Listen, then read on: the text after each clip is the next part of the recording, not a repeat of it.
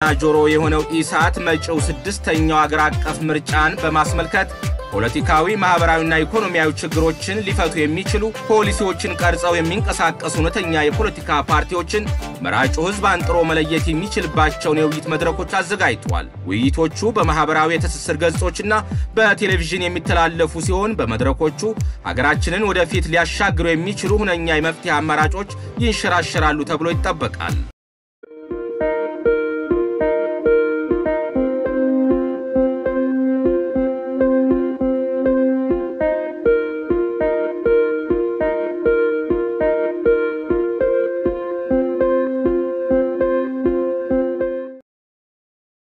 ሰላም ተረስተልን የተከበራችሁ ተመልካቾቻችን ስድስተኛው ሀገራዊ ምርጫ በተመለከተ ኢሳት ኢኮኖሚያዊ ፖለቲካዊና ማህበራዊ ጉዳዮችን ያዙ የፖለቲካ ፓርቲዎች ክርክር ወደናንተ ማድረስ ከቆየ ትንሽ ቆይታለ ዛሬ ደግሞ የኢኮኖሚ ጉዳይን በተመለከተ ይዤላችሁ መጥቻለሁ እስከ መጨረሻው አብራችሁን ቆዩ። በአንድ ሀገር ውስጥ የምርቶች የገበያ ዋጋ የተረጋጋ ሲሆን ዘላቂ ኢኮኖሚያዊ እድገት ለማስመዝገብ ከመርዳቱ ባሻገር ኢንቨስትመንትን ያበረታታል። አምራቾች ገበያ ላይ ሊኖር የሚችለውን ዋጋ ተንብዮ በቅድ እንዲመሩ ያደርጋል። ኢንቨስትመንት ላይ ለመሰማራት የሚፈልጉ ባለሀብቶች ወጪና ገቢያቸውን አውቀው ፕሮጀክታቸውን በአዋጭነት በአግባቡ እንዲያሰሉ ይረዳቸዋል። በሌላም በኩል ህብረተሰቡ የሚቆጠበው ገንዘብ የመግዛት አቅም እንዳይቀንስ በማድረግ ቁጠባን ያበረታታል።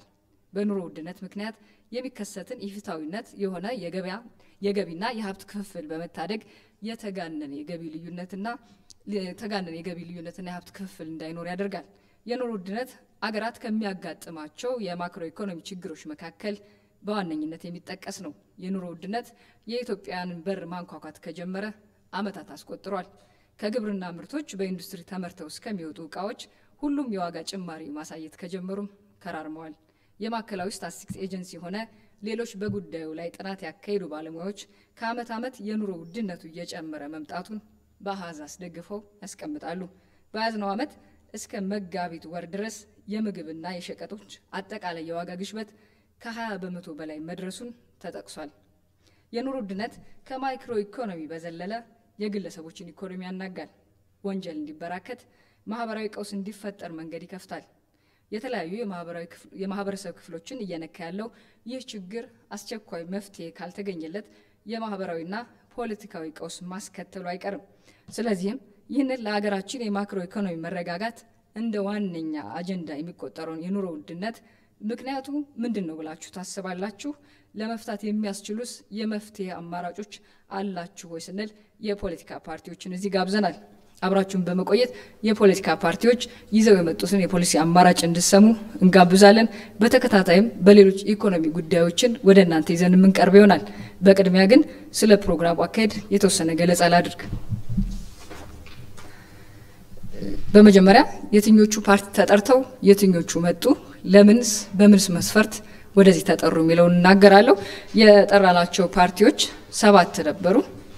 ብልጽግና፣ ኢዜማ፣ እናት ፓርቲ፣ ነጻነትና እኩልነት፣ አብን፣ ህብር ኢትዮጵያ፣ የኢትዮጵያ ሶሻል ዲሞክራት ፓርቲና ባልደራስ ናቸው።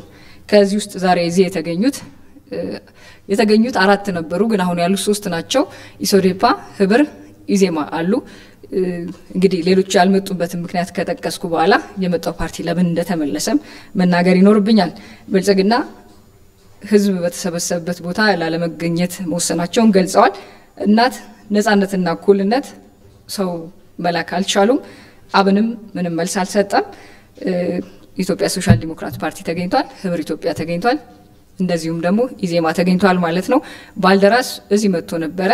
የተወከለው ሰው እዚህ መድረክ ላይ የመጡት የፓርቲ ተወካዮች ከኛን የሚመጥኑ አይደሉም ስላሉ ከይቅርታ ጋር ያሉትን መናገር ስላለብኝ ነው ከመድረኩ ወጥተዋል ማለት ነው። ፕሮግራሙ ከመጀመሩ በፊት የዝግጅቱን እንግዲህ አወቃቀሩ ምን ይመስላል የሚለውን ለፖለቲካ ፓርቲዎች ለተገኛችሁትም ሆነ ለታዳሚዎችም እንደዚሁም ደግሞ በየቤታችሁ ሆናችሁ ለምትከታተሉን መጀመሪያ ገልጻለሁ።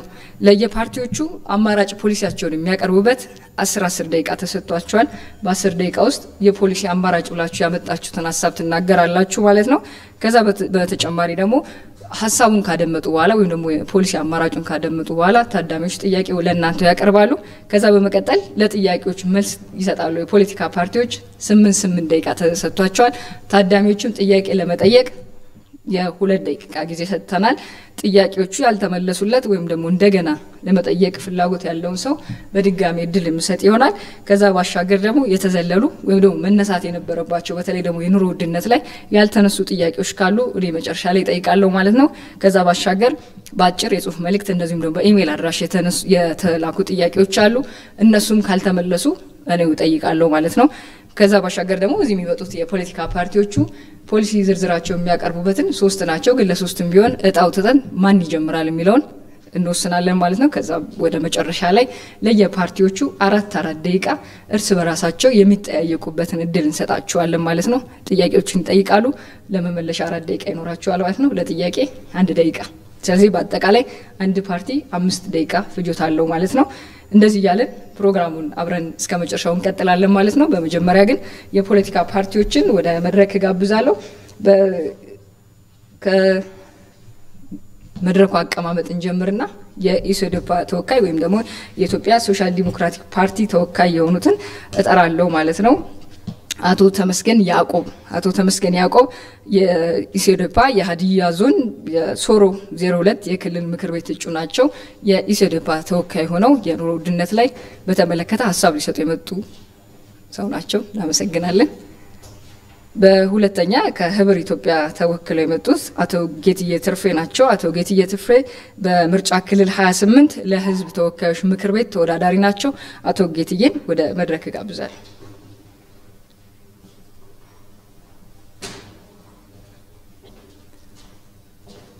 ማስካችንን ማድረግ እንችላለን ስንናገር ብቻ ምናልባት ባለው ሁኔታ በሶስተኛ ምጠራው የኢዜማ ተወካይ ነው አቶ ቸርነት ሰይድ ይባላሉ አቶ ቸርነት ሰይድ የአዲስ አበባ ምክር ቤት እጩ ናቸው ወረዳ 12 13 ተወዳዳሪ ናቸው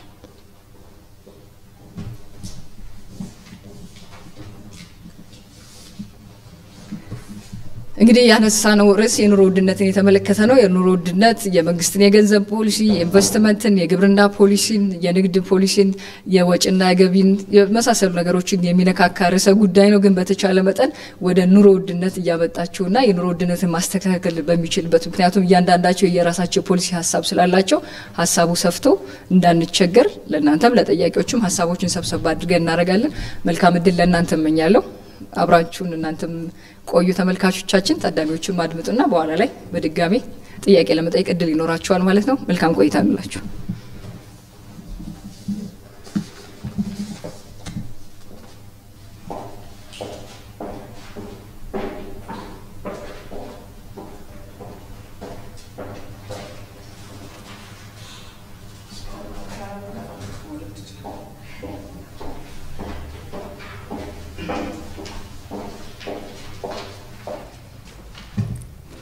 እንግዲህ የጣወጣጤን እንደባለፈው በቁጥር ላድርገው ወይስ አይታየው ስለዚህ ከ1 እስከ 5 ባሉት ቁጥሮች እንይዛለን ምክንያቱም ጊዜያችንን ለመቆጠብ ያህል ትንሽ ደመቅ ማድረግ አለብኝ መሰለኝ ካቀማመጣችሁ እንጀምራለን ኢዜማ ስለዚህ ጀማሪው አንተ ነው የምትሆነው ግን ሁለተኛ የሚያቀርበውን ሰው እንጠራለን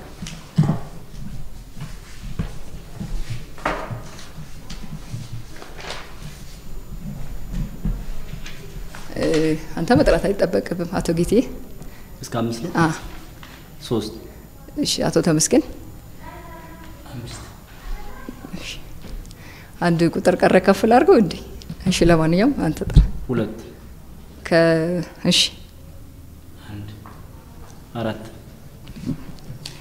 እሺ አራተኛ ስለዚህ በቅደም ተከተል ኢዜማን መጀመሪያ እንሰማለን የኢዜማን ከሰማን በኋላ 10 ደቂቃ ነው የሰጣችሁ 2 ደቂቃ ሲቀር አስታውቃለሁ መጨረሻ ሲያልቅ በማንኛውም ሰዓት ቢሆን አስቆማችኋለሁ ማለት ነው ሌላ ያልተናገርኩት ነገር ከርዕሰ ጉዳዩ የወጣ ውይይት ወይም ደግሞ ክርክር አይኖርንም ስለዚህ ከርዕሰ ጉዳዩ የሚወጣ ማንኛውንም ሰው ቢሆን አስቆማለሁ ማለት ነው ስለዚህ ኢዜማ ህብርና ኢሶዶፓ በየተራ 10 ደቂቃ አላችሁ መልካም እድል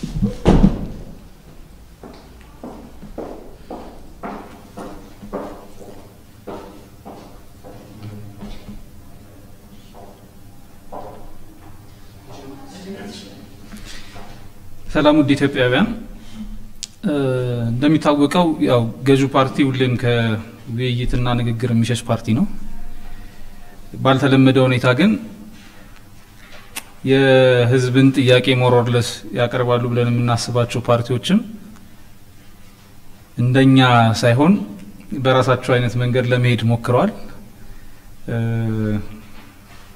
የኢትዮጵያ ህዝብ መከበር ይኖርበታል የኢትዮጵያን ህዝብ አክብረን ነው እዚህ የምንገኘው የሚገኙ ፓርቲዎችም የኢትዮጵያንም ህዝብ ተወዳዳሪዎችንም ያከበሩ ቢሆን ጥሩ ይመስለኛል ኤኒዌይስ ወደ ዋና ጉዳይ ሲገባ የኑሮ ውድነትን በተመለከተ ነው እንድናቀርብ የተጠየቅ ነው እንደ ዜማ ገለጻ የዜጎች በነጻነት እኩልነትና በክብር የመኖር የዕለት ተዕለት እንቅስቃሴያቸውን የማሟላት ወጫቸው በልዩ ልዩ ምክንያቶች በገፊ ወይም በጎታች ምክንያቶች ከፍና ዝቅ ሊል ይችላል የኑሮ ውድነት የምንለው ይህ አስፈላጊ የሆነው ግብአታቸው ከጊዜ ወደ ጊዜ ዋጋው እየጨመረ የሚሄድ ሲሆን ወይም ደግሞ ነባራዊ ሁኔታውን አስቀጠል በማይቻልበት ጊዜ የኑሮ ውድነት ተፈጥሯል ሚለውን ሳቤ እንወስዳለን በመሰረታዊ ምጣኔ ሀብት አስተሳሰብ የሰዎች ፍጆታ ግብአት የሆኑት ቁሳቁሶች በእንግሊዘኛው ኮንሱመር ፕራይስ ኢንዴክስ የምንላቸው ባለፈው የገዛ ነው ዘንቢል ውስጥ ያሉ ምርቶች በተመሳሳይ በሚቀጥለው ሳምንት ስንገዛቸው ዋጋቸው ጨምሮ የሚገኝ ከሆነ የኑሮ ውድነት ተፈጥሯል ወይም ደግሞ የዋጋ መጨመር ተፈጥሮ ኑሮን አስወድዶታል ብለን ሳቤ እንወስዳለን ይህ ልኬት በቁጥር ሲገለጽ በምን ያክል ፐርሰንት ጨምሯል በምን ያክል ፐርሰንት ኑሮ ተወዷል የሚለውን በልኬት ደረጃ ወይም በቁጥር ደረጃ የምናስቀምጥበት ይሆናል የኑሮ ውድነትን አምጪ ከምንላቸው ምክንያቶች በሁለት ዘውግ ከፍለናቸዋል በሁለት ዘውግ ከፍለን ስናያቸው የመጀመሪያው ገፊ ምክንያት የምንለው ነው ገፊ ምክንያት ከምንላቸው የመጀመሪያው ብልሹ የሆነ የመንግስት ማክሮ ኢኮኖሚክ ፖሊሲ መኖር ወይም ደግሞ የማስፈጸም ተግዳሮት መኖር ዋነኛው ነው ለምሳሌ ከፍተኛ የሆነ የገንዘብ አቅርቦት ገበያ ውስጥ ሲኖርና ሰዎች ያንን ገንዘብ በእጃቸው ውስጥ በሚያደርጉበት ጊዜ የሚገዙትን ነገር የማያገኙ ከሆነ ከፍተኛ የሆነ የገንዘብ አቅርቦት የኑሮ ውድነትን ይፈጥራል በሌላ ሁኔታ በፍትሃዊነት ምርታማ ያልሆነ ብድር መጨመር ያ ብድር ወደ ማህበረሰቡ ሲለቀቅ አሁንም የማክሮ ኢኮኖሚክ ፖሊሲ ችግር ነው ብድራችንን ከፍ ያደረግን ሄደን ገበያ ላይ ሲመጣና ገበያ ላይ የምንገዛው ከሌለን ግን የኑሮ ውድነትን አምጪ አንደኛው ምክንያት ነው ማለት ነው ሌላኛው በበቂ ሁኔታ በግብርና እንዲሁም በአምራች ዘርፍ ላይ ኢንቨስትመንት አለመደረጉ ገበያ ላይ የሚገኙ ምርቶች በበቂ ሁኔታ አለመቅረባቸው ሌሎች ችግሮችን የሚፈጥር ወይም ደግሞ የዋጋ ንረትን የኑሮ ውድነትን የሚፈጥር ገፊ ምክንያት ከምንላቸው ኢኮኖሚያዊ ምክንያቶች አንዱ ነው በሁለተኛ ደረጃ ዜጎች ተወዳዳሪነትና ምርታማነትን የማያበረታታ ፖለቲካዊ አውድ መኖሩ በራሱ ሌላ የኑሮ ውድነት አምጪ ተግባር የምንላቸው ነው በዚህ ዘውግ ዜጎች ከቦታ ወደ ቦታ ተንቀሳቅሰው ምርታማ የሆነ እንቅስቃሴን አድርገው ምርት ማምረት የሚችሉበትን አውድ የሚያጡ ከሆነ የኑሮ ውድነት እንዲጨመር የመግዛት አቅማቸው በጣም እንዲላሽቅ እንዲወርድ የኑሮ ጫናቸው ከፍ ያለ እንዲሄድ ያደርጋል በሶስተኛ ደረጃ የማህበራዊ ፍትህ አለመስፈን በራሱ የኑሮ ውድነትን ከሚፈጥሩ ገፊ ምክንያቶች አንዱ ነው ብለን እንወስዳለን በሁለተኛው ዘግ የምንይዛቸው የማህበራዊ ችግሮችን ተከትሎ የሚመጣ ወይም ደግሞ ለኑሮ ውድነት ጎታች ምክንያት ነው የምንለው የምርት ተደራሽነት ችግር መኖር ቀደም በገለጽኳላችሁ መሰረት ማህበረሰባችን ከቦታ ቦታ ምርታማ የሆኑ እንቅስቃሴዎችን አድርጎ ምርት ማምረት በማይችልበት ጊዜ ወይም ደግሞ ምርቶች ከቦታው ወደ ቦታ በሰላማዊ መንገድ መንቀሳቀስ በማይችሉበት ጊዜ የምርት እጥረት በሚፈጠርበት ጊዜ የዋጋ መጨመር ይከሰታል የዋጋ መጨመር ሲከሰት የኑሮ ውድነትን በተያያዥነት ይፈጥራል ሌላው የገበያ ሚዛናዊነት መውደቅ ወይም ደግሞ ገበያው ውድድር ፍትሃዊ አለመሆን በጥቂት ግለሰቦች ወይም ደግሞ በጥቂት ቡድን የሚመራ ኢኮኖሚ መኖር ወይም ደግሞ ገበያ መኖሩ በራሱ የኑሮ ውድነትን ከአምራች ወይም ከሻጭ ሳይድ ብቻ የሚተመን እንዲሆን ያደርገውና ያንን የፍትሃዊ የሆነ ውድድርን ያጠፋል ያ ፍትሃዊ የሆነ ውድድር በሚጠፋበት ጊዜ የኑሮ ውድነት ይፈጠራል ሌላኛውና ሶስተኛው ገፊ ምክንያት የምንለው ተፈጥሯዊ የህይወት ዑደትን ተከትለው የሚመጡ ምክንያቶች ናቸው ሰዎች ልጆችን በሚወልዱበት ጊዜ ወይም ደግሞ የምርታማነት ጊዜያቸው በሚያልፍበት ጊዜ ገበያ ላይ ወጥተው መግዛትና መሸመት በማይችሉበት ጊዜ የኑሮ ውድነት የኑሮ ወጪ መጨመር ይጫናቸዋል ያ ደግሞ የኑሮ ውድነትን ይፈጥራል ብለን እናስባለን እንደ ኢዜማ ምክንያቶቹንና ችግሩን ማስቀመጥ ብቻ ሳይሆን እነዚህን የምናወራቸው ለምንድነው ገዥውን ፓርቲ ለማሳጣት ነው ወይንስ ደግሞ የህዝብ ጉዳይ ስለሚመለከተን ነው ስንል አስገዳጅ ሆኑ አንገብጋቢ ሆኑ ችግሮችን የሚፈጥር ስለሆነም ጭምር ነው የመጀመሪያው እኛና እነሱ የሚል ኢኮኖሚያዊ ቡድን ይፈጥራል እኛና እነሱ የሚለው ኢኮኖሚያዊ ቡድን በአሜሪካ ዋናዋና መንገዶች ላይ እንዳየነው we are the 99% የሚለውን ሙቭመንት አይነት ይፈጥራል እንደዛ አይነት ክራይሲሶችን ያመጣል ከዛም አልፎ የተካረረና የተጋነነ ሲሆን በቬኔዙዌላ በግሪክና በሱዳን ያየናቸውን አይነት ፖለቲካዊ ኢኮኖሚያዊና ማህበራዊ ችግሮችን ይፈጥራል ብለን እናስባለን በሁለተኛ ደረጃ በከፍተኛ ሁኔታ የወንጀል መስፋፋትን ይፈጥራል ስለዚህ የኑሮ ውድነት እንደ ማህበረሰብ እንደ ሀገር እንደ ፖለቲካም ይመለከተናል ብለን እናስባለን ሶስተኛው የዜጎችን ለፈጠራና ለስራ ያላቸውን ተነሳሽነት ያደርቃል ዜጎች ኢኮኖሚያዊ እንቅስቃሴ ውስጥ ተሳትፈው የሚያመጧቸው ገቢዎች ኑሯቸውን ማያስተካክላቸው ከሆነ በኑሮ ውድነት የሚወሰድ ከሆነ ሰዎች ለፈጠራ ያላቸው ተነሳሽነት በጣም ዝቅተኛ ይሆናል ሰዎች ለመስራት ያላቸው ተነሳሽነት በጣም ዝቅተኛ ይሆናል ስለዚህ የሰዎችን የዜጎችን ለፈጠራና ለስራ ያላቸውን ተነሳሽነት ያደርቃል ብለን እናስባለን ሌላኛው የሀገር ውስጥ ፍልሰትን ያስፋፋል የተሻለ የሚባል ምርታማነት ያለበት ወይም ኢኮኖሚያዊ እንቅስቃሴ ወዳለበት አካባቢ ሰዎች ይፈልሳሉ በዛ ፍልሰት ምክንያት ጫናን ይፈጥራል የፖለቲካ ማህበራዊ እና ኢኮኖሚያዊ ጫናዎችን በዛ አካባቢ ላይ ይፈጥራል ማለት ነው ሌላኛው ከሀገር ውጭ የሚደረግ ፍልሰትን በእጅጉ ይጨምራል ከሀገር ውጭ የሚደረግ ፍልሰትን በእጅጉ ይጨምራል ስንል ሰዎች ኑሯቸውን ሽሽት የኑሮ ክብደቱን ለማምለጥ ሲያስቡ ህጋዊ ያልሆኑ መንገዶችን ተከትለው ከሀገር ሊወጡ ይሞክራሉ ህጋዊ ባልሆኑ መንገዶች ደግሞ በብዙ የባህር ጉዞዎች ላይ የሰመጡ ሞቱ እየተባሉ የምንሰማቸው ኢትዮጵያኖችን እያሰፋ ያበረታታ የሚሄድ ወይም ደግሞ እንዲቀንስ የማያደርግ ተጽዕኖ ይፈጥራል ብለን እናስባለን ሌላኛው የቁጠባ ባህልን በማዳከም ኢኮኖሚያዊ ጉዳት ይፈጥራል የኑሮ ውድነት በጨመረ ቁጥር ሰዎች በባንክ ያስቀመጧቸውን ገንዘቦች በተቀላላ በማውጣት የምግብ ፍጆታቸው ላይ ለማዋል እንቅስቃሴ ያደርጋሉ ያ በሚሆንበት ጊዜ በባንኮቻችን የምናገኛቸው የገንዘብ ክምችት እጅግ በጣም የተመናመነ ይሆናል ስለዚህ ኢንቨስትመንትን የማያበረታታ ሁኔታ ይፈጥራል ማለት ነው ሌላኛው ለዲሞክራሲያዊ ግንባታ ከፍተኛ ተግዳሮትን የሚፈጥር ነው ዲሞክራሲያዊ ግንባታችን ሰዎች በኑሮ ውድነት ጫና ውስጥ ሆነው የማይሸከሙት ቀንበር ባለበት ሁኔታ ዲሞክራሲያዊ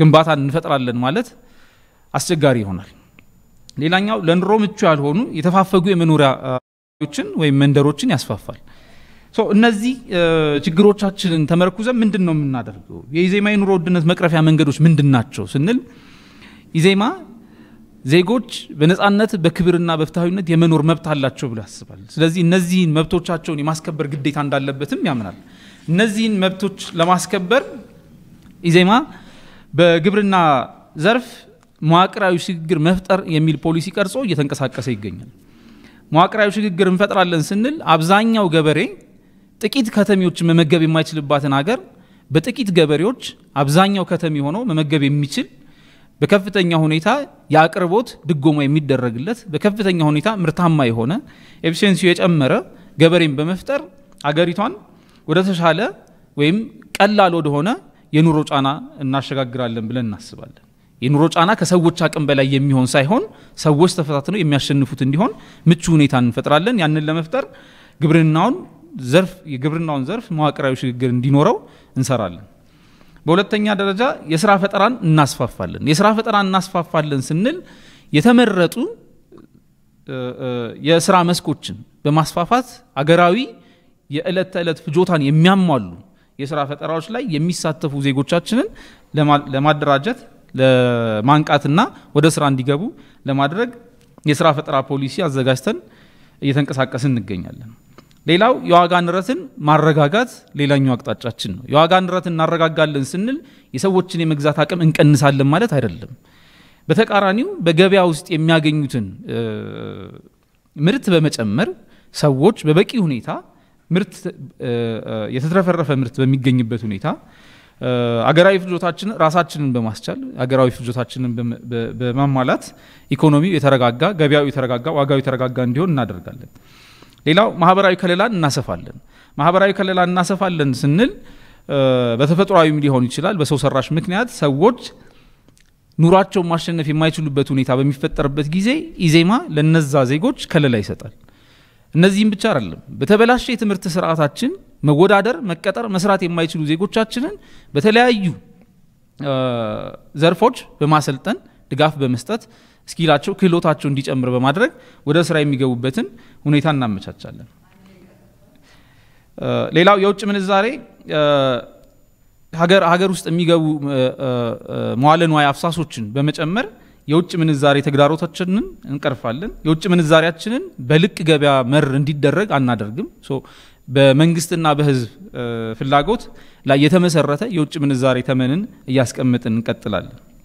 ሀገራዊ መግባባትን በመፍጠር ሰላማዊ ኢትዮጵያን በመፍጠር ምርት ከአንድ ቦታ ተነስቶ ወደ ሌላ ቦታ እንዲሄድ እንቅስቃሴያችን እንዲጨምር ምርታማ የሆኑ ዝውውሮች እንዲመጡ በማድረግ የትኛውም ኢኮኖሚ ላይ የትኛውም አካባቢ ላይ ተጽዕኖ በማይፈጥር ሁኔታ እንዲሸጋገር እናደርጋለን። ሰላማዊ ኢትዮጵያዊ ዜጎቻችን በፍትሃዊነት የሚንቀሳቀሱበት ምርታማነትን የሚጨምር አውድን በመፍጠር የኑሮ ውድነቱን ለማረጋጋት እንሰራለን። አመሰግናለሁ።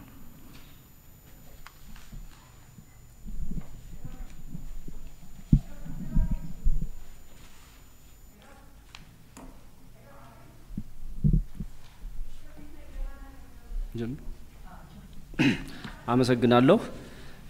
እንዳለመታደል ሆኖ ላለፉት ረጅም ዓመታት ሐሳብ የሚፈራ መንግስትና ስርዓት ፓርቲ ባለበት ሀገር ዛሬም በዚህ የፓርቲዎች ክርክር ወቅት ጠያቂና ተሳታፊ ህዝብ ባለበት አልገኝም ማለቱ ቁጥር 2 ያደግ ወይም ማላያውን የቀየረው ብልጽግና ዳኝነቱን ለህዝብ ሰጥተናል። ትዝብቱና ዳኝነቱን ለህዝብ ተሰጥተናል። በሁለተኛ ደረጃ ኢሳት ይሄን በማዘጋጀቱ በጣም እናመሰግናለን። ህብር የደረሰው ግን የኢኮኖሚ ጉዳይ ሳይሆን የወጣቶች ጉዳይና የሥራ ፈጠራ ጋር በተመለከተ ነው። ለማንኛውም የኢኮኖሚ ጉዳዩን የማቅረብ አቅሙም ብቃቱም ስላለን እናቀርባለን። የህብር የኢኮኖሚ ፖሊሲ አሁን የኢትዮጵያ የኢኮኖሚ ደረጃና የማህበረሰቡ የኑሮ ደረጃ የማክሮና የማይክሮ ኢኮኖሚ ሌቭሉን በደንብ ተንትኖ ችግሮችን ለይቶ ያወቀ የችግሮቹን ለይቶ ማወቅ ብቻ ሳይሆን መንስኤዎቹንም የተረዳ ከመንስኤዎቹም ባለፈ አቅጣጫዎችን የመፍትሄ አቅጣጫዎችን በደንብ ሰንዶ ያስቀመጠ ፓርቲ ነው።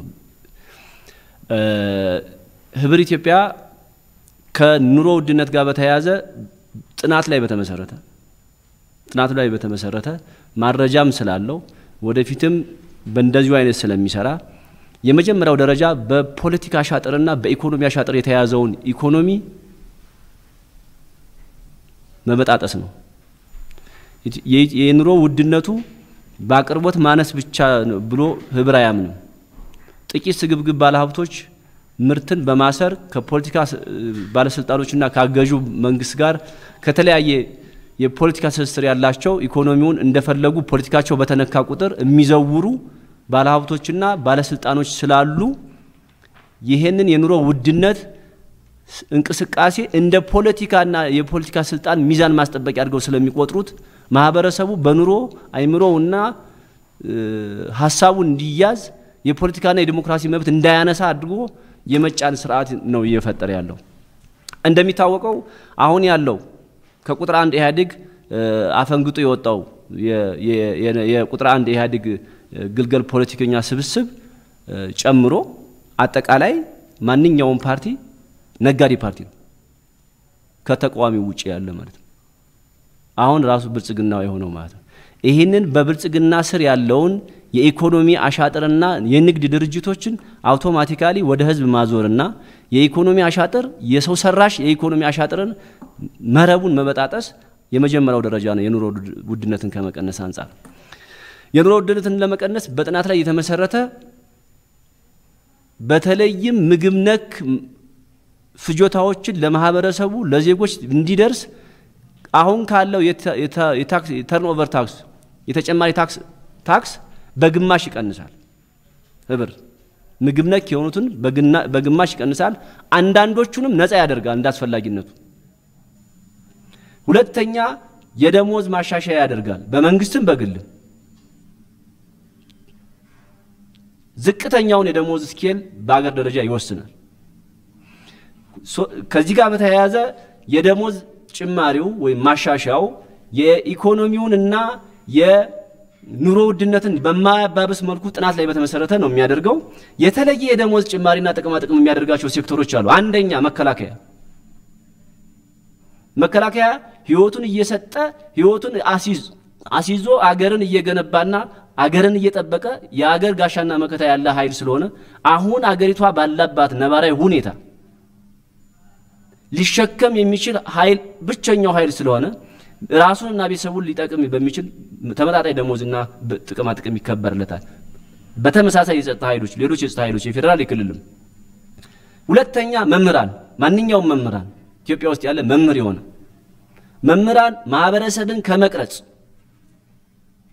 በእውቀትም በስነ ምግባርም ከመቅረጽ አንፃር ቀዳሚውን ድርሻ የሚይዙ የህብረተሰብ ክፍሎች ስለሆነ እነዚህም ከሌላው የሲቪል ሰርቫንት በተሻለ ጥቅምና የደሞዝ ማሻሻያ ይደረግላቸዋል ሶስተኛ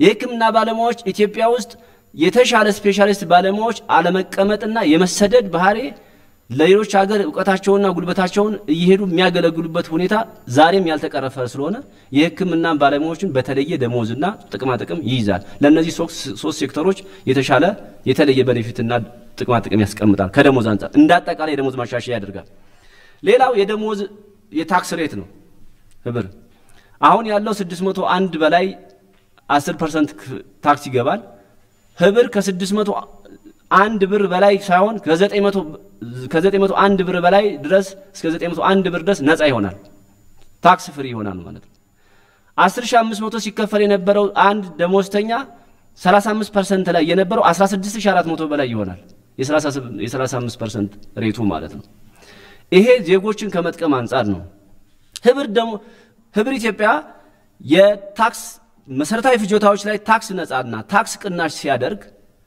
ይሄንን ሊሸፉን የሚችል ሌሎች የታክስ የመሰብሰብና ታክስ የማስተዳደር አቅሙን በከፍተኛ ደረጃ በማሻሻል በሞራል እና በቁርጠኝነት በብቃት በመምራት ሌሎች ላይ የታክስ ማሻሻያ ያደርጋል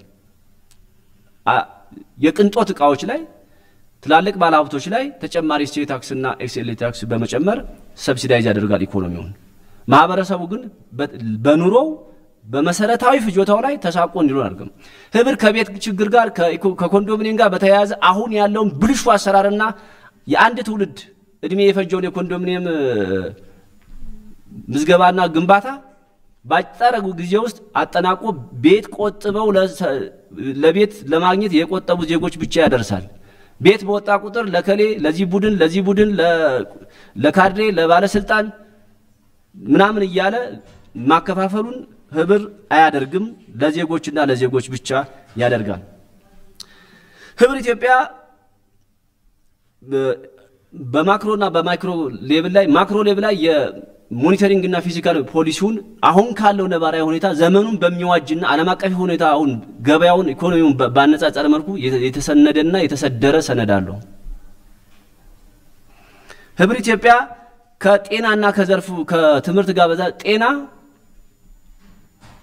የሚያተኩረው የህብር ኢትዮጵያ የጤና ፖሊሲ የሚያተኩረው በመከላከል ላይ ሆኖ መከላከል የሚመጣው ግን በአናኗር በማህበረሰብ የአናኗር ዘይቤ ነው ብሎ ያስባል አንዱ የማህበረሰብ አናኗር የጤና የአካባቢ የመከላከል ሆኖ ይያለ አመጋገብ ቀዳሚውን ድርሻ ይይዛል ብሎ ህብር ያምናል በቀን 3 ጊዜ ምግብ የማያገኝ ማህበረሰብ ጤናው የተጠበቀ ማህበረሰብና ትውልድ ይፈጥራል ብሎ አያምንም ለዛ ነው አገሪቷ ውስጥ ከፍተኛ የህፃናት መቀንጨር ሊቀንስ እንኳን ያልቻለው ህብር ጤናን በመከላከል መሰረት ሲያደርግ አንዱን የአመጋገብ ስርዓትን ማስተካከል ስለሆነ ለአመጋገብ ስርዓት ደግሞ እንደዚህ አይነት መሰረታዊ ፍጆታዎችን ዋጋ በመቀነስ አቅርቦትን በማሻሻል ምርትን በማሻሻል ተገቢውን የማህበረሰብ ሰርቭ የማድረግና ትውልድን የመገንባት ሂደት ይሄዳል ትምህርትን በተመለከተ አሁንም ኑሮ ጋር በተመለከተ የህብር ኢትዮጵያ ነዳጅን ይደጉማል ለግል ትምህርት ቤቶች አስፈላጊውን የታክስ ቅነሳ በማድረግ ትምህርት ቤቶች ለወላጆች የክፍያ ጫና የሚያደርጉትን እንዲቀንሱ ያደርጋል። መንግስት በተጓዳኝ በታክስ ቅነሳም ሆነ በተለያየ ድጋፍ ያደርጋል ለግል ትምህርት ቤቶች። ህብረ ኢትዮጵያ የስራ ፈጠራንም በማሻሻልና ከፍተኛ የስራ ዕድል በመፍጠር ኑሮውን ማህበረሰቡ በራሱ ኑሮውንና ኢኮኖሚን የሚያሳድግበትን ፖሊሲና ስትራቴጂ ነድፎ ህብረ ኢትዮጵያ ትላንትን ዛሬን ነገን አስተሳስሮ የወደፊቷን ኢትዮጵያን የሚመራ ባለራዕይ ብቸኛ ፓርቲ ነው ብለን እናስባለን።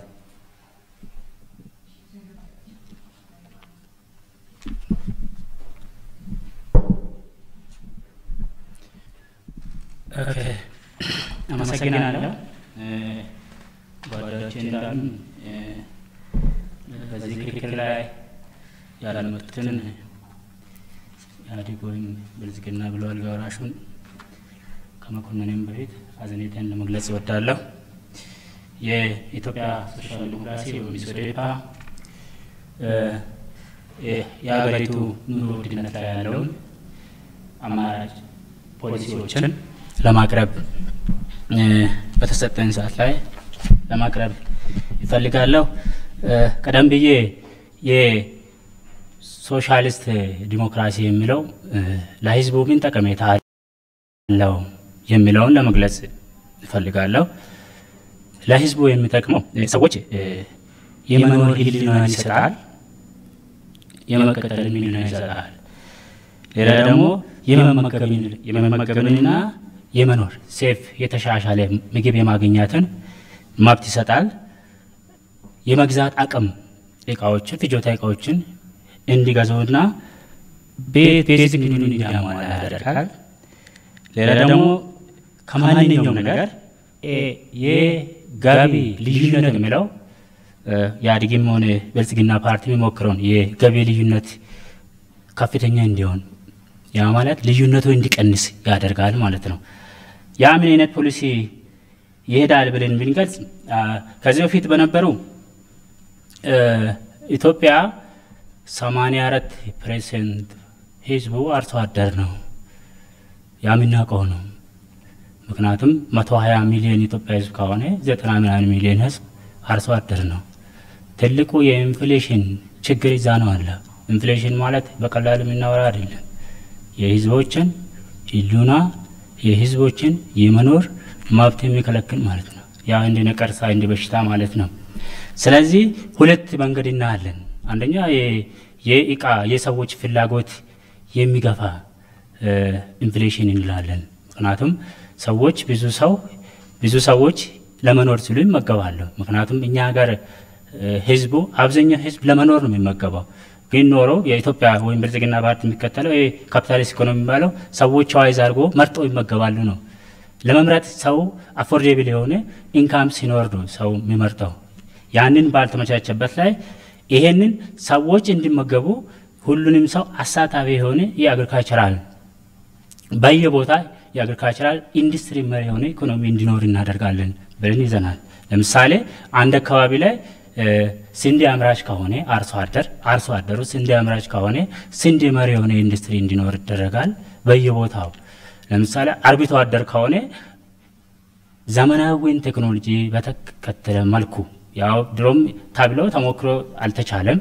በዛ መልኩ ሰዎች ምርትና ምርታማነትን እንዲያሳድጉ ማድረግ ነው። ይሄ በሌለበት ነው ኢንፍሌሽን የሚኖረው። ምክንያቱም 120 ሚሊዮን ህዝብ ሊመገብ ይፈልጋል። 120 ሚሊዮን ህዝብ እንዲመገብ ለ120 ሚሊዮን ህዝብ አቅርቦ ሊኖር ይገባል።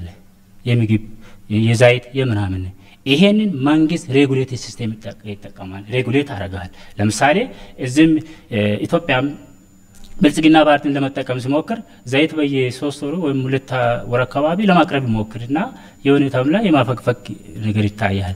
ያ ለምንድን ነው የሚሆነው? ስትራቴጂ የለውም። ስትራቴጂ ስለሌለው ነው እንደዚህ ሊሆን የሚችለው። ይሄ እንዳይሆን ሲስተሙ ራሱ ሶሻል ዲሞክራሲ ሲባል ዌልፌር የህዝብ ዌልፌር ኦፍ ላይፍ የሚለው የመኖር ህልውና የተሻሻለ እንዲሆን ዌልዝ የሚባለው ዌልዙ የተሻሻለ እንዲኖር ለሰዎች የተሻሻለ ኢኮኖሚክ ሲስተም ኢኳሊ እንዲያገኝ ማድረግ ነው። ምክንያቱም አርሶ አደር ላይ ምርትና ምርታማነት የተሻሻለ ሲሆን ሁለት ነገሮች ነው። አንደኛ ስኪልድ እና ነን ስኪልድ የሆኑ ሰዎች ስኪልድ ስንል የተማሩ ለስራ አክቲቭ የሆኑ ሌላ ደግሞ በማይግሬሽን ከኢትዮጵያ የሚሰደዱ ሰዎች በጉልበት ፋብሪካዎችን የሚረዱ ሰዎች ወደ ገበያ ይላካል። ያ ማለት ያው ደሞዝ እንዲያገኙ ይደረጋል ነው። አንዱ አማራጭ ይሄ ነው። ይሄ ምን ያመጣል? አርሶ አደሩም የራሱ የሚያመርተውን ምርትና ምርታማነት ማሳደግ እንዳለ ሆኖ የተሻለ ገቢ እንዲያገኝ ይደረጋል። ፋብሪካ ውስጥ ከፋብሪካዎችም እንዲጠቀሙ ይደረጋል ነው። ያ ደግሞ ዘመናዊ ቴክኖሎጂ ምንድናቸው? የኢሪጌሽን አንደኛው እንደ የተያዘ ነው። ሌሎች ደግሞ በየውሃውን ሪስቶሬሽን በየቦታ እንደየቦታ እንጠቀማለን ነው። ማዳበሪያዎቹ አሁን ኢትዮጵያ ዜና ላይ ተሰማላችሁ በየቦታ ማዳበሪያ ኤክስፐርት አድርጓል ይባላል። ይና 4.5 ቢሊዮን የተመረተ ያ ምንድነው ችግሩ? አካባቢውን ያልተጠና የማዳበሪያ ሶይሉ ሳይጠና የማዳበሪያ አንድ ላይ ፕሮዲዩስ የተደረገ ዲስፓች ይደረጋል። ያ አይሆንም። ላክ ኦሮሚያ ክልል ለዛ አካባቢ ምን አይነት ማዳበሪያ ነው መሄድ አለበት? ምንድነው ህዝቡ የሚያመርተው? ስለዚህ ህዝቡ ላይ ያለው ችግር ምንድነው ተብሎ ነው የሚጠናው።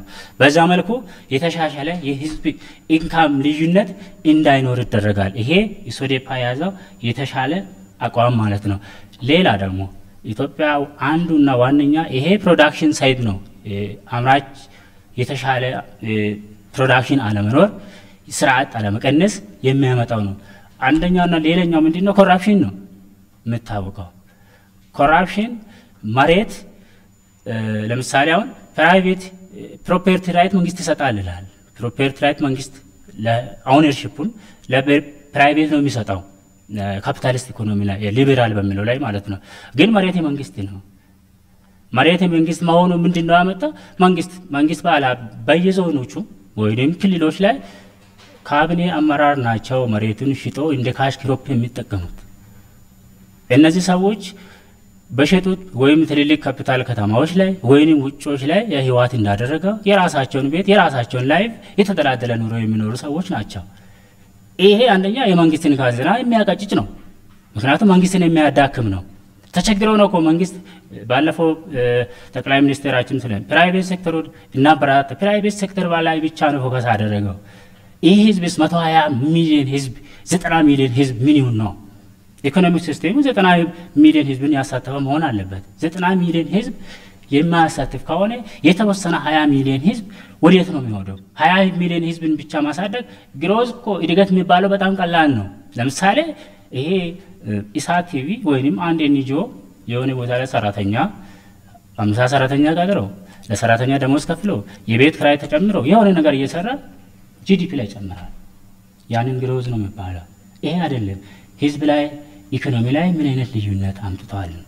ሁለተኛ ሰዎች 3 ጊዜ እየተመገቡ ነው ወይ? 3 ጊዜ መመገብ አይደለም ለመኖር አይደለም። 3 ጊዜ ህዝብ ምግባቸውን መርጦ ይመገባሉ ወይ? ይሄንን አሁን ለምሳሌ ማን ነው የሚጠቀመው ይሄንን ፖሊሲ? ስካንዲኔቪያን ካንትሪዎች የሚጠቀሙ ነው። ለምሳሌ ጀርመንን ብትወስዱ፣ ኖርዌይን ብትወስዱ፣ ክሮኤሽያን ብትወስዱ፣ ፍራንስ፣ ኢታሊ ብዙ ሀገራት ይሄንን ነው የሚጠቀሙት። ይሄ ላይ በጥናት ተጠንቷል። የኔም አንድ ምርምር አለ።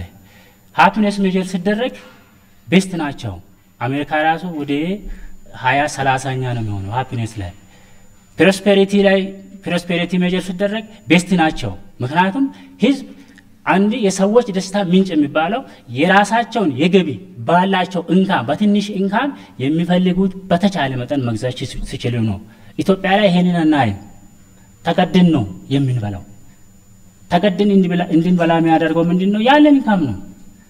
ኢትዮጵያ ውስጥ 4000 አብዛኛው አቨሬጅ ደሞዝ ተከፋይ 4000 ነው።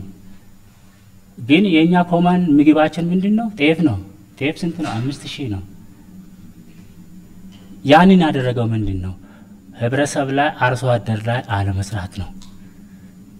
ጤፍ አምራቹ አርሶ አደር የተሻለውን ጤፍ እንዲያመርት ፕሮዳክቲቭን እንዲጨምር ዘመናዊ የሆነ ቴክኖሎጂ አለመጠቀም ነው። ዘመናዊ ተብሎ ተጽፏል፣ ግን ትራዲሽናል ደርግ ጊዜ የሚጠቀም አይነት ነው ሰዎች ሲጠቀሙ የነበረው።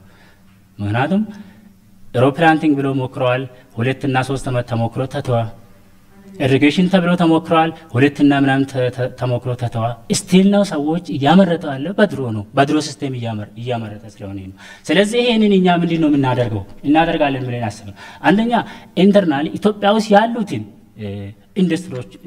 ኢንቨስተሮችን ማበረታታት ነው የተሻለ ፕሮዳክቲቪቲም በአማውንቱም የተሻለ እንዲሆን ላበር ኢንቴንሲቭ ማለት በጉልበት የሚሰሩትን ምክንያቱም አብዛኛው የመንግስት ሰራተኛም ወይ ተምሮም ሆነ ያልተማረ ስርዓት ኢትዮጵያ ውስጥ በብዛት ስላለ ማለት ኤክስፖርት ስላደረገ ማለት ነው ሌላኛ ደግሞ ከውጪ አትራክት ማድረግ ነው ለምን ልምዱ ፕሮዳክቲቪቲን እንዲጨምር ፕሮዳክቲቪቲ መጨመር ምንድነው ኢትዮጵያ ኤክስፖርት አድቫንቴጅ እንድታገኝ ያደርጋል ኤክስፖርት አድቫንቴጅ ማግኘት ምን ይኖርዳል አንደኛ ካረንሲ ኤክስቼንጅ የሚለውን ያስቀርልን ዶላር ቫሉን የኛ ገንዘብ ቫሉ እንዲጨምር ያደርጋል ነው ሁለተኛ አገሪቱ ላይ ሰዎች በቀላሉ ባላቸው ኢንካም ሌቭል እንዲያገኙ ያደርጋሉ የሚፈልጉትን ጉድስ እንዲያገኙ ያደርጋሉ ስለዚህ ይሄንን ሁሉ የተሻለውን ቴክኖሎጂ የተሻለውን አማራጭ ያዘው ኢሶዴፓ ስለሆነ ብቸኛ አማራጭ ይዞ የመጣ ኢሶዴፓ ኢትዮጵያ ሶሻል ዲሞክራቲክ ፓርቲ ስለሆነ ኢሶዴፓን ምረጡ መለያችን ደግሞ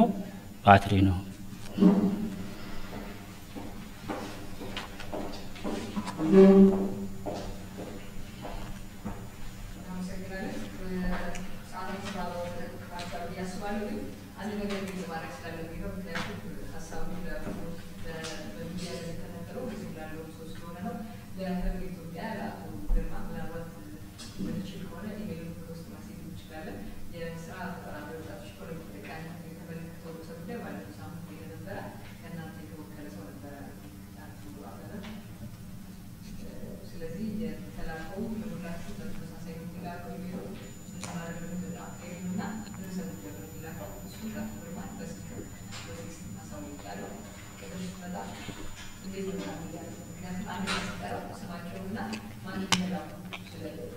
ሳውቁን ማለት ነው የሚመጡት ስለዚህ ለተፈጠረው ክፍተት በጣም አዝናለሁ ግን እኔ በተቻለ ወይም ደግሞ እንደጣቢያ በተቻለ መጠን እናንተ ጋር ለመድረስ ሁላችሁም ጋር ለመድረስ ነው የምንሞክረው በስልክም በኢሜይልም በቴክስት ስለዚህ ነፃ ለማውጣት ነው እንግዲህ ራሳችንን እየተከታተላችሁት ያላችሁት ስድስተኛው ሀገራዊ ምርጫን በተመለከተ በኢኮኖሚ ርዕሰ ጉዳዮች ላይ እየተካሄደ ያለውን ክርክር ነው የዛሬው ርዕሰ ጉዳያችን ደግሞ የኑሮ ውድነትን የተመለከተ ነው የፖለቲካ ፓርቲዎች ይዘን መተናል ያሉትን የፖሊሲ አማራጭ ይዘው መጥተዋል ኢዜማ ህብርና ኢሶዴፓ ነበሩ አሁን ደግሞ ከታዳሚዎች የፖለቲካ ፓርቲዎች ባነሱት የፖሊሲ አማራጭ ላይ ተመስርተው ጥያቄ ይጠይቃሉ ወደ እነሱ እናመራለን ማለት ነው ለመጀመሪያ እድል መሰጠው እሺ ጋሼ ተስፋዬ እሺ አቶ ተስፋዬ ለመጀመሪያ እድል ሰጣለሁ እሺ አቶ ታደለ ቀጣይ መቤት ዮርዳኖስ ወንድሜ ይድነቃቸው ለአቶ ተስፋዬ አቶ ታደለ ለዮርዳኖስና ለይድነቃቸው እድሉን እንሰጣለን የነሱን ጥያቄ ተከታትለን የፓርቲዎችን መልስ አዳምጠን ድጋሜ ሌላ ዙር ላይ ሌሎቻችሁን እድል ሰጣለሁ ማለት ነው መልካም ቆይታ ይሁንላችሁ ስለዚህ አቶ ተስፋዬ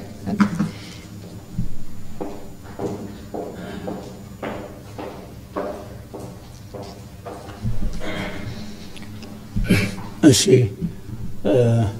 በጣም አመሰግናለሁ ቅድም እንደተባለው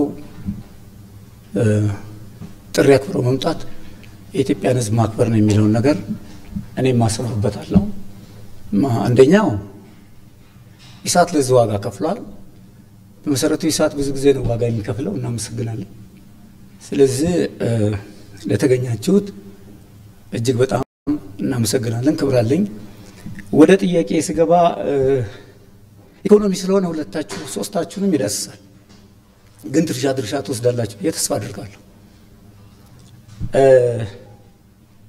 ትንሽ ወደ ህብር ኢትዮጵያ የማዘነብለው አንድ ነገር አለኝ የኛ ሀገር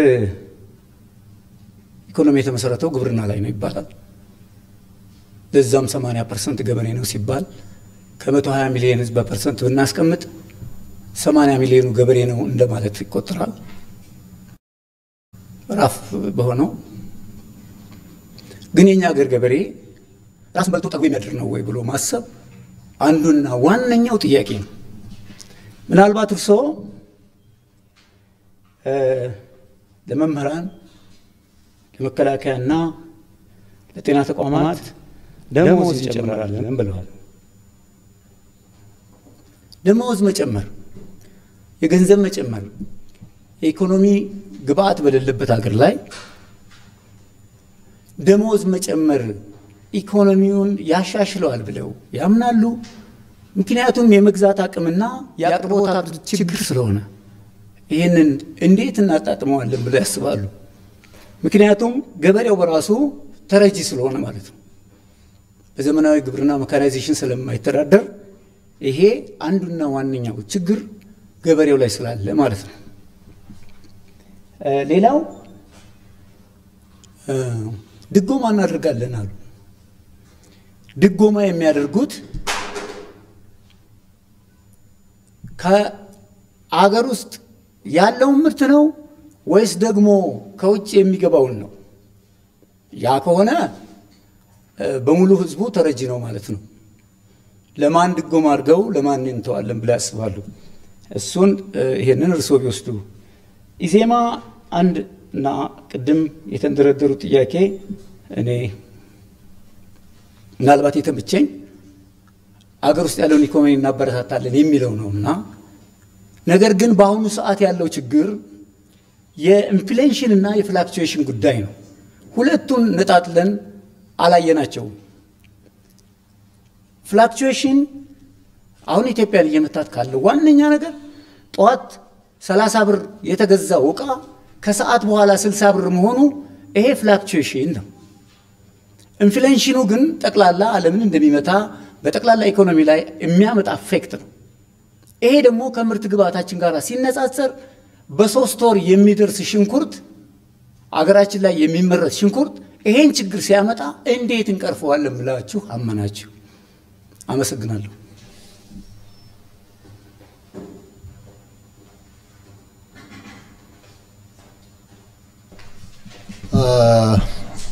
አመሰግናለሁ። ታደለ ደርሰ ግርማ እባላለሁ። የቪዥን ኢትዮጵያ ኮንግረስ ፎር ዲሞክራሲ መስራችና ኤግዚኪዩቲቭ ዳይሬክተር የዓለም የሰላምና የመልካም ስነ ምግባር አምባሳደር ነኝ። ሁላችሁም ያገባና ሊመለከተናል ብላችሁ እዚህ ላይ የፖሊሲ አማራጫችሁን ለማቅረብ ኢሳትም ኃላፊነቱን ለመወጣት ሌሎቻችሁም ደግሞ ለመሳተፍ እና እቺ ሳታጣ ያጣች ሀገር ለመታደግ ስለመጣችሁ እንደ አንድ ሲቪክ ማህበር ማመስገን እወዳለሁ። እግዚአብሔር ያክብርልኝ፣ እግዚአብሔር ይስጥልኝ። ወደ ጉዳዩ ስመጣ አሁን የኢኮኖሚ ግሽፈት ላይ ነው እየተነጋገርን ያለነው፣ የኑሮ ውድነት ላይ። አንደኛ ለኑሮ ውድነቱ ምክንያቱ ምንድነው? መልካም አስተዳደር ሙስና አይመስላችሁም ወይ? ሙስና እዚህ ሀገር ሳልተንሰራፋም ወይ? ከመልካም አስተዳደር ጦት የተነሳ ፔቲ ኮራፕሽን፣ ግራንድ ኮራፕሽን፣ ፖለቲካል ኮራፕሽን ዱሪንግ ኢሌክሽንስ፣ እነዚህ 3 የሙስና አይነቶች የኢትዮጵያ ሕዝብ ቁርስ መሳራት አልሆኑም ወይ? እናንተ ብትመረጡ እና ብታሸንፉና ስልጣን ቢኖራችሁ ሙስናን የማይሸከም ትውልድና ከሙስና የጸዳ ዜጋ ለመፍጠር ምን አይነት ፖሊሲ ቀርጻችኋል? ሌላው እዚህ ሀገሩ 3 ለማኝ አለ። ልመናም ስራ ሆኗል። ሁለቱ የሰለጠኑ ለማኞች ናቸው። አንደኛው ደግሞ ያልሰለጠነ ለማኝ ነው። አንዱ ለማኝ መንግስት ነው፣ በሀገርና በህዝብ ስም ይለምናል። ሁለተኛው ለማኝ የኔጆ ነው፣ በዲሞክራሲ በሰብአዊ መብት ስም፣ በሴቶችና በህፃናት ስም፣ በኤንቫይሮንመንት ስም፣ በአካል ጉዳተኞች ስም እና በሴቶች በሁሉም በመልካም አስተዳደር ስም ይለምናል። ልመናን ባጅ ማጥፋት ይቻላል ወይ? ልመናን ሸሚዝን ጠቅልሎ ወይ የሥራ ባህልን በመለወጥ ነው። ዛሬ ልመና እንደ አንድ ስርዓት ነው። እናንተ ብትመረጡና ስልጣን የመያዝ ዕድል ቢኖራችሁ ልመናን ለማጥፋት ምን ያዘጋጃችሁ ዝግጅት አለ? እንዴትስ ተዘጋጅታችኋል? ሌላውና የመጨረሻው ጥያቄ የሚሆነኝ በሀገርና በህዝብ ስም በርካታ ገንዘቦች ወደዚህ ሀገር ይገባሉ። እነዚህ በሀገርና በህዝብ ስም ወደዚህ ሀገር የሚገቡ በርካታ ገንዘቦች ምን ያሉ ለታለመለት ዓላማ ይውላሉ ወይንስ የግለሰቦችን ቀዳዳ ኪስ ይሞላሉ? ትልቁ በሽታችን ልመናን እንዳንድ ስራ አርገን መያዛችን ስለሆነ ከልመና የጸዳ ወይም ልመናን የማይቀበል ልመናን እንደ ስራ የሚያይ ትውልድ ወይንም ልመናን ባህሉ ያላደረገ ትውልድ በስራ ክቡርነት የሚያምን ትውልድ ለመፍጠር ምን ያህል ተዘጋጅታችኋል ነው። ሌላው ምናልባት የሚቀጥለው እድል ካላገኘው በዚህ አጋጣሚ መጪው የምርጫ ሰዓት ነው። በዚህ በምርጫ ሰዓት ሁላችንም ያገባናል ሊመለከተናል ብለን ተሳትፈናል እና በኢትዮጵያ ውስጥ 110 ሚሊዮን 120 ሚሊዮን ብር ህዝብ አለ ብለን እናወራለን። 50,000 ህዝብ መራጭ ይኖረናል ብለን እንጠብቃለን መራጭ ህዝብ ከዚህ ላይ ደግሞ እንደ ወደ አዲስ አበባ ብንመጣ ከትናንትና ወዲያ ወይዘሪት ብርቱካን ሚደቅሳ የብሔራዊ ምርጫ ቦርድ ሰብሳቢ አንድ አስደንጋጭ ዜና ነግረውናል ይህም አስደንጋጭ ዜና በአዲስ አበባ ከተማ ውስጥ አቨሬጅሊ 5 ሚሊዮን ህዝብ ይኖራል ብለን እንጠብቃለን ነገር ግን ፖቴንሻል መራጭ 2 ሚሊዮን ህዝብ ይኖራል ብለን እንጠብቃለን ይሄም ለመምረጥ የሚችል ነገር ግን የተመዘገበው ሰው 200,000 ነው ይባላል ይሄ በጣም አስደንጋጭ ነው ስለዚህ ዜጎች ደግሞ መምረጥ መብታቸው ነው ስለዚህ ዜጎች ደግሞ ለመምረጥ መብታቸውን ለማዳበር ደግሞ ዲሞክራሲ መብታቸውን ለመሳተፍ ህጋዊ የሚያደርጋቸውን ካርድ ማግኘት መቻል አለባቸው ካርዱን ካላገኙ እድሉን ሊያጡት ነው በዚህ ረገድ ምርጫው የምዝገባ ጊዜው መራዘም የለበትም ብላችሁ አታምኑም ወይ ይሄንንስ ከሚመለከተው አካል ጋር ፓርቲያችሁ ለመነጋገርና ቢያንስ 15 ቀን ለማስረዘም ምን ያህል ተዘጋጅታችኋል በዚህ ረገድስ ህብረተሰቡ በፍርሃት ቆፈን ውስጥ ነው ያለው ፕሮግራምና አማራጫችሁን ለህብረተሰቡ ለመቀስቀስ ምን አይነት ስትራቴጂና ዝግጅት አድርጋችኋል እግዚአብሔር ይስጥልኝ አመሰግናለሁ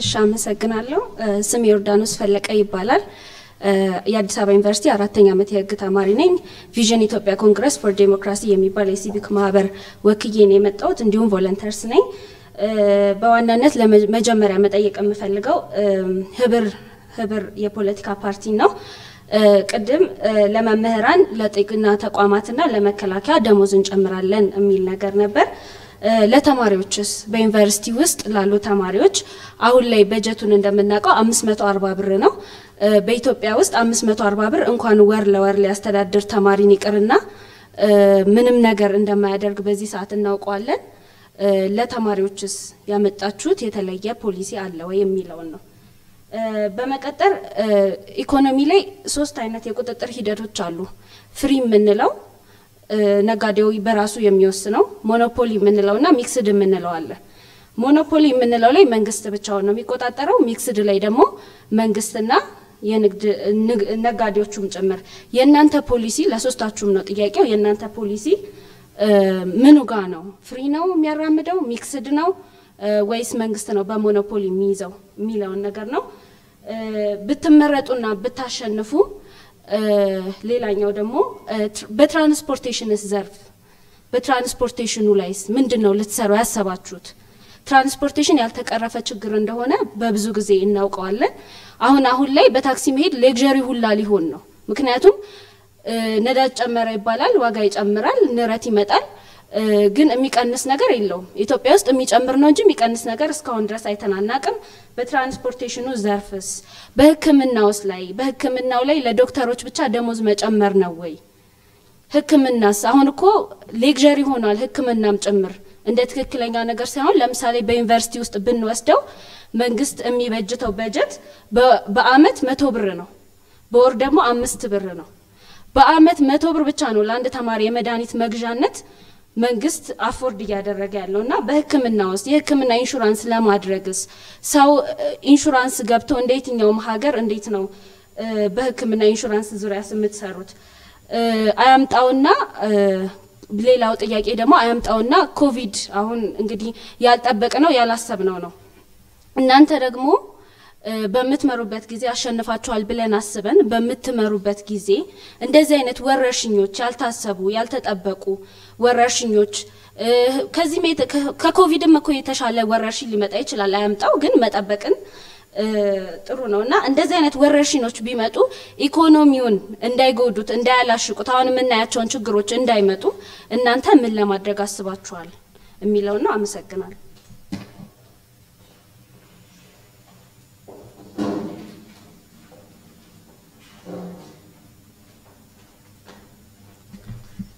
በቅድሚያ ድሉ ስለተሰጠኝ አመሰግናለሁ ስሜ ይርነቃቸው ድርሻ ይባላል እኔ ማንሳት የምፈልገው ነገር ቢኖር ቀድሞ እንደተገለጸው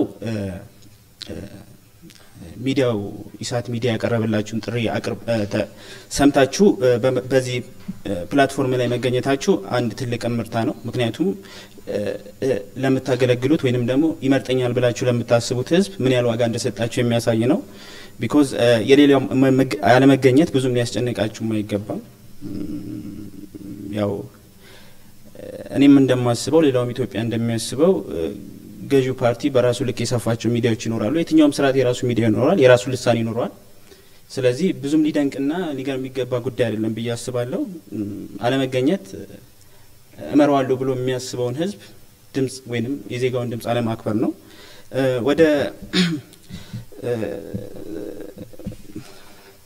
ወደ ተነሱት አጀንዳዎች ሲሄድ በዚህ ወቅት መሰረታዊ ከሚባሉ የዜጎች ጥያቄ አንዱ ሶሻል ኢኮኖሚክ ዌልፌር ማስጠበቅ የምንለው ወይንም ደግሞ አሁን እየተወያየንበት ያለነው ርዕስ ምንድነው ይሄ ኑሮ ውድነት ነው ምክንያቱም የምጣኔ ሀብት ችግሮች ከሚገለጽባቸው አንዱና ዋነኛው ምንድነው የዋጋ መናር ነው የዋጋ መናር ደግሞ የኑሮ ውድነት ደግሞ የሚገለጸው ደግሞ በዋጋ መናር ነው ስለዚህ የተነሳው አጀንዳ ትክክልና ወቅቱን ያገናዘበና ትክክለኛ ነው ምክንያቱም የዜጎችንን ፍላጎት ማዕከል ያደረገ ነው ማለት ይቻላል ያው ኢትዮጵያ ውስጥ አሁን እንደ ሀገራችን እየተነሳ ያለው ጥያቄ አንዱ እሱ ነው ሁለተኛ ደግሞ ያው የህግ ከለላ ነው የህግ የበላይነት ማስከበር ነው ስለዚህ መሰረታዊ ነው ጥያቄው ማለት ነው ምንድነው እንዳስተያየትም እንደ ጥያቄ መስጠት የምፈልገው ነገር ቢኖር ላልበላ ዜጋ ዲሞክራሲ ለግዠሪ ነው አንዳንዴ ሲታሰብ ማለት ነው ምክንያቱም let's say አንድ ሰው ስትሪት ላይ ወጥቶ what's the meaning of democracy ብሎ አንድ ዜጋ ቢጠይቀው they don't know the exact meaning of democracy because they only concern food ነው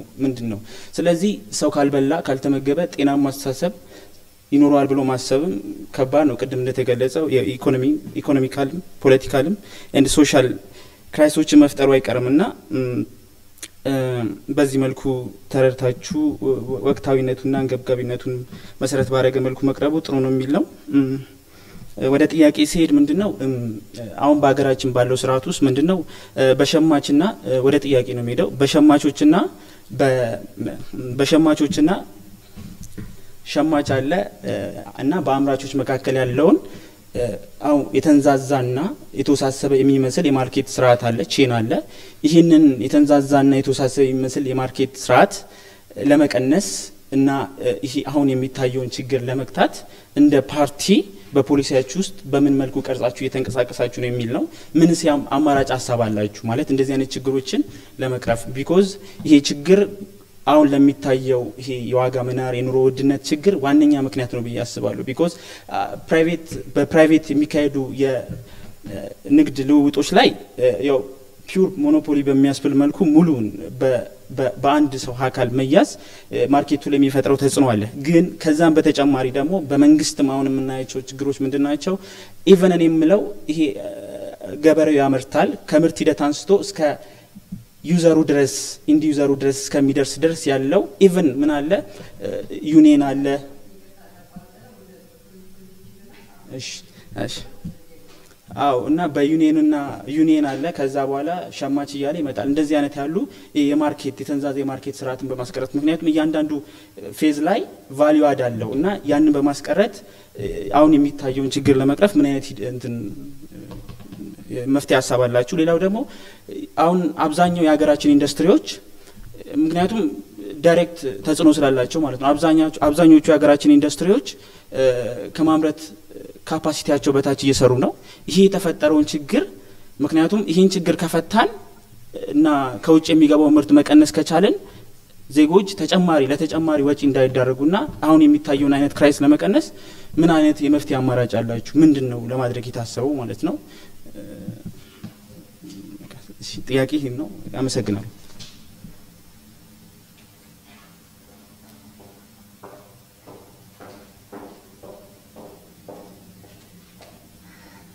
እናመሰግናለን አንድ ማሳሰቢያ ልናገር ብዬ ነው አንደኛው ማሳሰቢያ ምንድነው ጥያቄዎችን ስንጠይቅ ወደ ቀጥታ ወደ ጥያቄው ብንሄድ ሰዓቱን በአግባቡ ለመጠቀም ያመቸናል ሁለተኛው ደግሞ ከይቅርታ ጋር የዮርዳኖስ ጥያቄ የንግድ ስርዓቱን በተመለከተ አንድ ራሱን የቻለ ርዕሰ ጉዳይ ስለሚሆን ለሁሉም ፓርቲዎች ስለተሰጠ ምናልባትም ከንግድ ስርዓት አካሄዱ ጋር ወይም ደግሞ ቀደም ልጁ ካነሳው ከሰንሰለቱ ጋር በተያያዘ ልታነሱት ትችላላችሁ ግን ራሱን ችሎ ብዙ ሰዓት የሚወስድ ውይይት ስለሆነ ከይቅርታ ጋር ለሌላ ጊዜ እናደርገዋለን ምክንያቱም አንዱ የፖለቲካ ፓርቲዎች የገበያ ስርዓቱን የሚመሩበት ራሱን የቻለ የፖሊሲ ሐሳብ ስለሆነ ከዛ በተረፈ ጥያቄውን እንከታተላለን መልሳችሁን እናዳምጣለን ለሁላችሁም 8 ደቂቃ አላችሁ እንደ አጀማመራችሁ እንጀምራለን ከኢዜማ ከህብር ከዛ ወደ ኢሴዴፓ እንሄዳለን ለእያንዳንዳችሁ የተጠየቀው ነው እያንዳንዳችሁ አጠቃላይ ለሁላችሁም የተጠየቀው ሁላችሁ 8 ደቂቃ ካለፈ አስቆማችኋለሁ ማለት